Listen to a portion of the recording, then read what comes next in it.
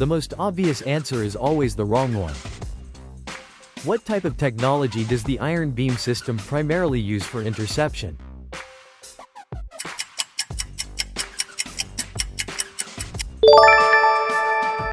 What is the main strategic advantage of iron beam compared to missile-based systems like the Iron Dome?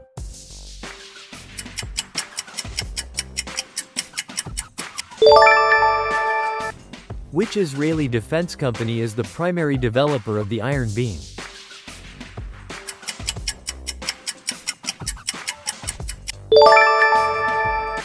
Iron Beam is designed to complement the Iron Dome by targeting which specific types of threats?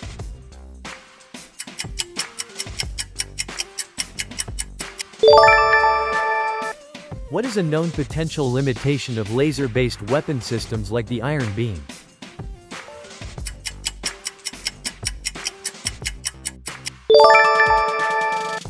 At which major event was the Iron Beam system first publicly unveiled?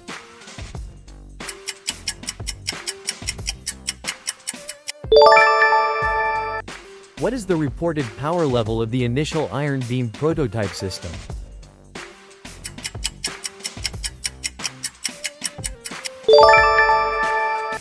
In Israel's multi-layered air defense array, where does the Iron Beam fit?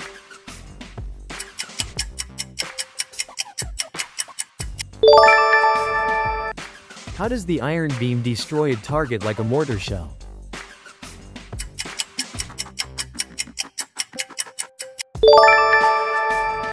When did the Israeli Ministry of Defense announce the first successful series of live fire tests for the Iron Beam?